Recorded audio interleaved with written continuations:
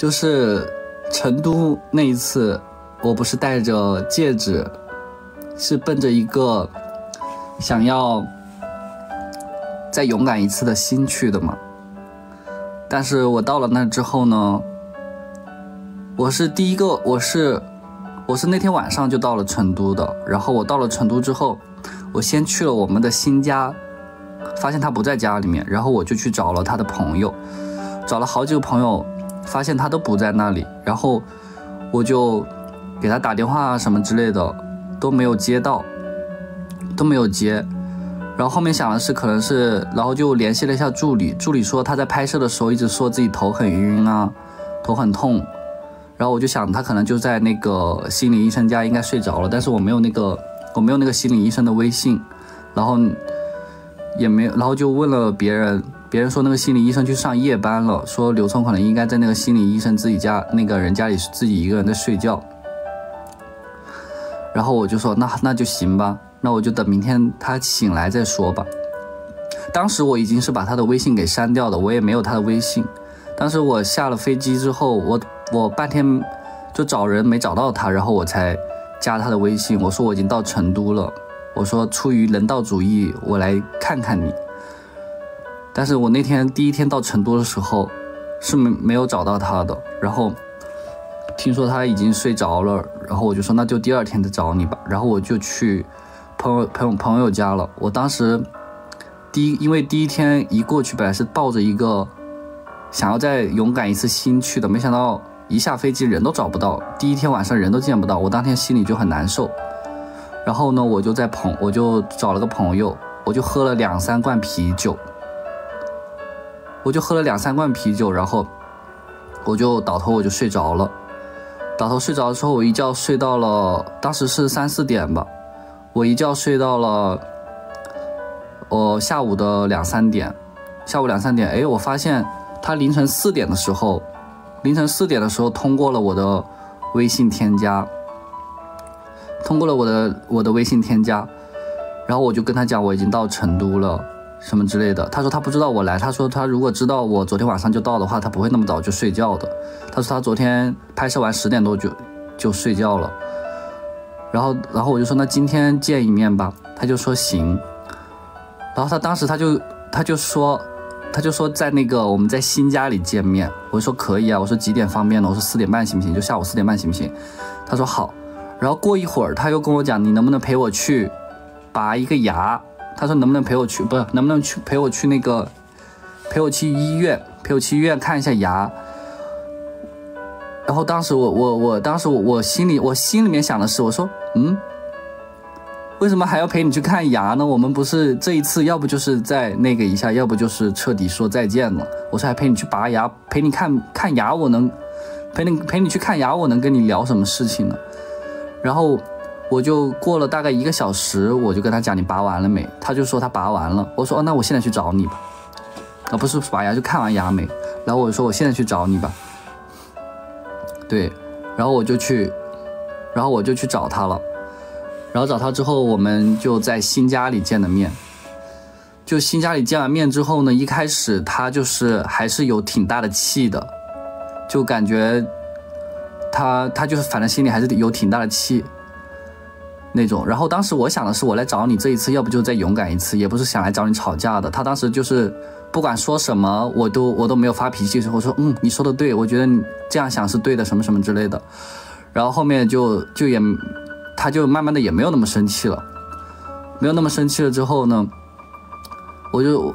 然后他就说那就这样吧，我说那就这样吧。然后我就说那我就走了，我说抱你一下，我说这一次来也就是为了看你一下，我说发现看你也没什么事情，我说那我就走了。对，然后我就走了。他有什么好气的？哎呀，我觉得过往的事情，过往以前谁有气我有气都不再提了。反正那一天去成都，要不就是勇敢一次，要不就是彻底说再见了。以前过往都不提了，过往全部打碎，已经没有谁，我真的不是说谁对谁错的原因了，好不好？就真的不是谁对谁错的原因。对，然后然后我们报完了以后呢，我就报了一下之后，我就下楼了，我就下去了。下去之后，我在小区门口，我当时心里特别难受嘛，我就是已经哭了，我在小区门口哭，我感觉好像事情就这个样子了。其实当时在新家里面的时候，我戴着戒指，我也没有跟他讲，我说我戴着戒指了，我说想要跟你干嘛一次，我其实是没有说的，我以为他自己能看到，但是他应该也没有看到我手上的戒指。然后是他自己，我在小区的楼下大概哭了10分钟左右吧，哭了10分钟左右，他给我发的微信，他说我刚刚目送你走下，我一路目送你，我真的很想再冲下去抱抱你。他说，但是我感觉我们这一次如果还这样的话，只会重蹈覆辙循环。他说我忍住了，然后这个时候我才把他的戒指拍给他看的。我说我这次把戒指也带过来了。我说我本来是抱着勇敢一次一次的心来的。我说既然是这样子的话，我说那就好，那就都各自安好吧，什么什么，就反正后面，然后就在微信上面，我一边在小区门口哭，一边他在微信上面我就在一边在微信上面说什么之类的，后面就好像就有一种类似释怀了的感觉吧，然后聊了大概半个小时，我也哭了半个小时左右之后我就走了之后，他又给我打了个电话，说因为我这段时间我老是买相机什么之类的，一不小心都寄到成都的家里面去，寄到了成都的家里面。然后他就说他打电话说我有个相机刚到的，然后我就说我说那你等会儿什么时候不在家的时候我过去拿吧。他就说他给我送过来。他说他就给我送过来，然后然后我就说那也行吧。然后大概过了半个小时左右之后，他就送过来了，送到我那个朋友家里面。然后他送过来之后，我就跟他讲一句谢谢你，然后他也什么话都没有说，然后就走了。走了之后过一会儿他又给我发信息，他说你刚刚你爸给我打了个电话，你爸让我去你家过年。当时我就觉得很无语。当时我就想，我说我爸我怎么这样？然后我跟他讲，我说对不起打扰你了，我说我等会儿就去打电话给我爸，让我爸以后不要再干这种事情。我说给你造成困扰了，不好意思。当时就是一种反正都释怀了，都那就算了吧，就各自往前走。我就这样跟他讲，很客气的跟他讲。然后他就说没有啊，我觉得我很开心啊，我一点没有觉得困扰。然后我就说我说别这样子了，我说今天下午都已经这样了，我说反正都这样了，我说就别说这个了，我说就反正是这样，我反正就类似就这样说，我说就别这样了。然后呢，他又开始跟我聊天，又说你现在干什么呢？干嘛的？我准备去干什么，又给我报备他自己在干什么。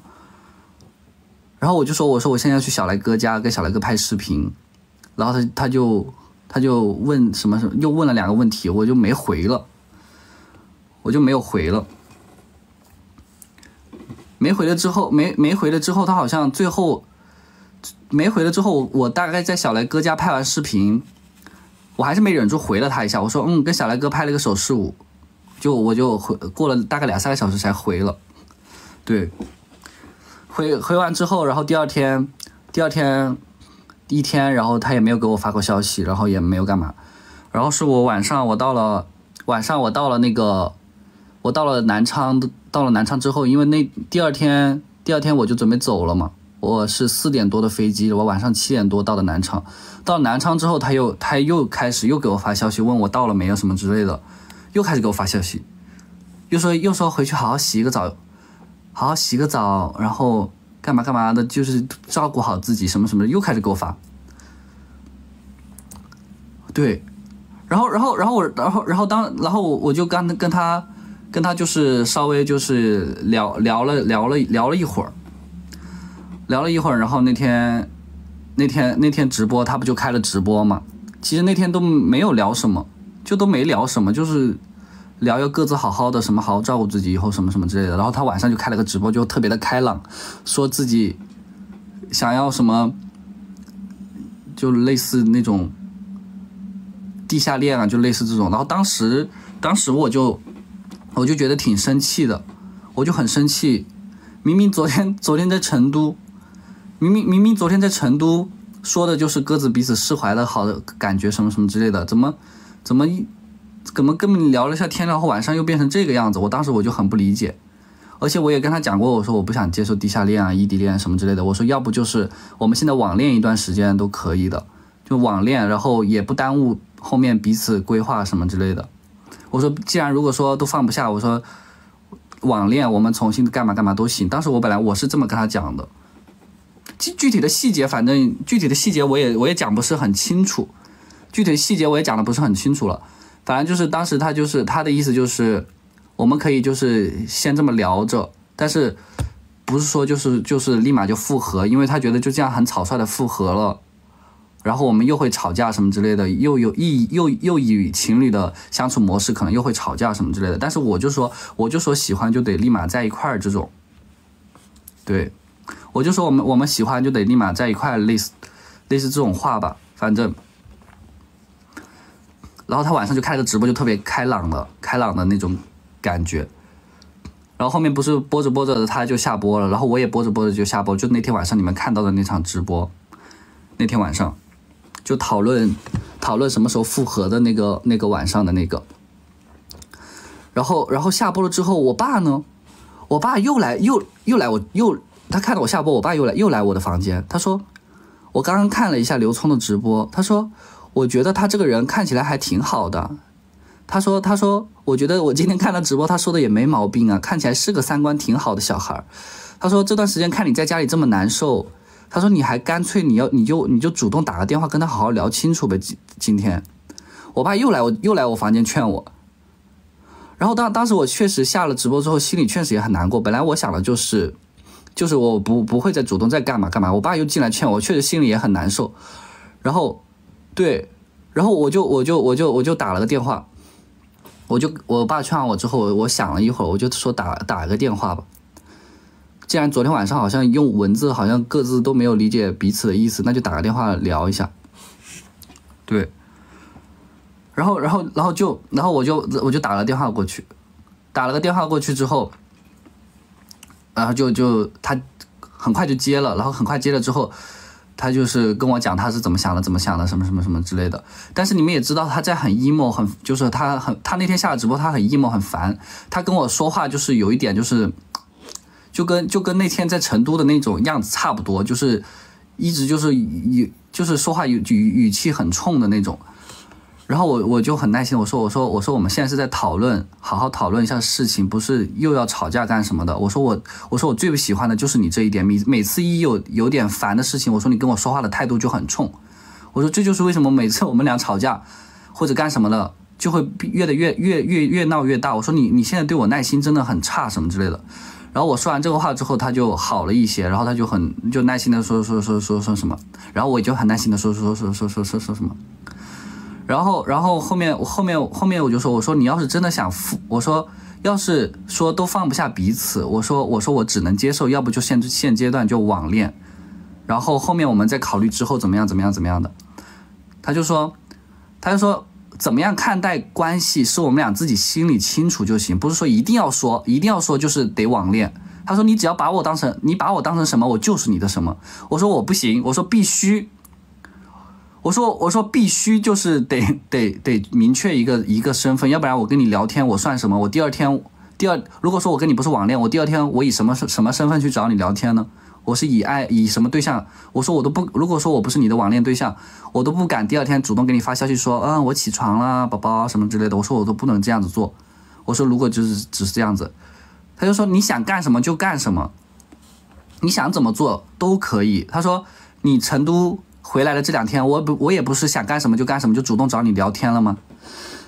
因为前一天晚上就是在开那场直播之前，我们那天不是就是我刚回南昌那一天晚上，他是有一直跟我聊天的。然后后面就是说一直在这样聊天，我就说你现在是什么意思，干嘛什么之类的，他就说不复合，但是我们可以就这么聊着。我最后跟他发的是，我说如果说你要是就是这样的想法，我说你就不要再找我了，我说就断干净，你别找我了。然后他那天晚上还一直给我发自己在洗澡的照片，他说我刚洗完澡了，然后发一张自己洗完澡的照片给我看，我回都不回。我那天晚上觉得他脑子有毛病，我就没回。那谁想到第二天开直播，好像觉得这个事情已经变得很开朗什么之类的。其实那两天就是我最后说的是你就不要再找我了，然后他就给我发自己的照片，我就不懂他是什么意思那段时间。然后是我那天下了直播之后，我爸给我打了跟我说一下，他说你要是这么难受，他说而且我看了他直播，而且包括之前来我们家什么之类的，他说他觉得这个小孩不是说是一个很怎么样的人，他说你要是这么难受干嘛之类的，你就给他打个电话，所以我才给他打电话。然后那天就聊了，后面挂完电话，后面就聊得挺好，他也就是态度很好的跟我们讲话了，然后就讲，然后后面挂完电话之后，我们就才在那个微信上面就开始聊天，然后开始聊天之后，那天晚上聊天就聊的就很暧昧了，就很暧昧了。然后就是最后我说我现在到底算什么呢？就类似这种。他说就按照你说的吧，我们现在就是网恋吧。然后后面其实从那天开始，我们就已经开始每天就跟以前一样了。对，从那天开始就跟以前一样了。只是那段时间他就说我们刚这样子，是他说的，我们刚这样子以后就不要一直提这些事情，我们私下该怎么样就怎么样子。但是这段时间我又不知道他确实我们已经开始就是从那天开始就已经开始在网恋了，但是又不知道他跟我讲的是就不要在网上提什么什么什么之类的，他又每天就 Q 这些事情，我就不懂。然后直到今天他就直接把我们的聊天记录发出来了，然后刚刚下播了之后我就跟他聊了一下，他本来昨天就跟我讲了，他本来昨天就跟我说，他说要不他就直接发一条微博说我们已经复合了。我就说你前几天刚这样讲，怎么今天又这样子呢？他就说每天节奏这么大，他说我们私下是怎么样，干脆就告诉大家。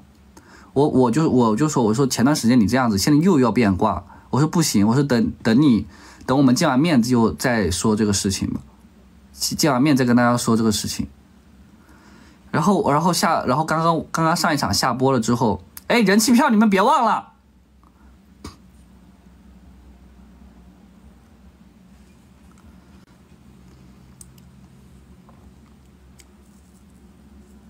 人气票还有40多秒呢，谢谢狗狗勋章，谢谢小磊。对他其实昨天就想发一条微博，他写了很长一段字，大概有200-300个字吧那种，告诉我这是什么什么什么。他本来想发一条微博，我就说先别发了。然后今天他又把我们聊天记录发出去，然后刚刚下播之后我就跟他聊了天，我就说既然你把聊天记录都发出去了，我说你要想发那条微博，我说你明天就发出去吧。他就说可以，然后我就说那我就开直播，我就把这些都说了吧。我说那个审的怎么样了？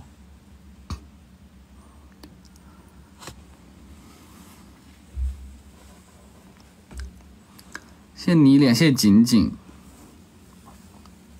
对，其实我真的不知道我爸为什么要这样子干。以前我知道自己是 gay 的时候，我会告诉我妈我姐，但是我从来就不敢告诉我爸，我感觉我爸是个很封建的人。但没想到这一次，我分手之后一直是我爸在干这些事情。我爸打电话就给他说你来我们家过年吧什么什么之类的，然后下完直播他看我很难受，还过来劝我说接触了一下觉得他这个人挺好的，你这么难受的话你就再勇敢一下，你就打个电话好好沟通一下。对，一直是我爸就这样子劝我什么之类的，我都没想到。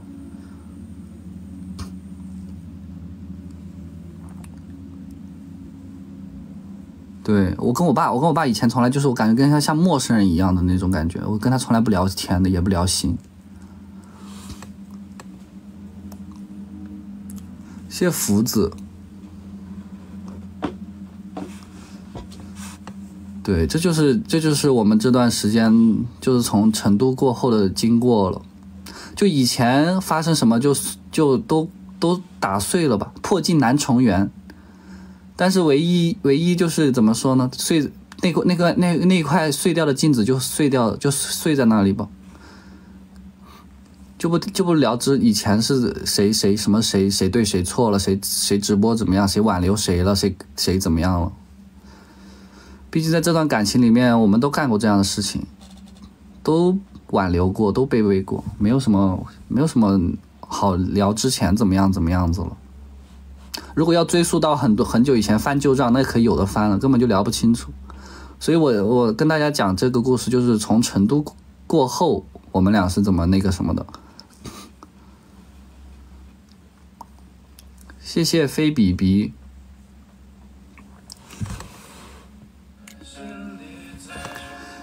谢谢咕噜，谢谢咕噜，谢谢咕咕，打点人气票吧。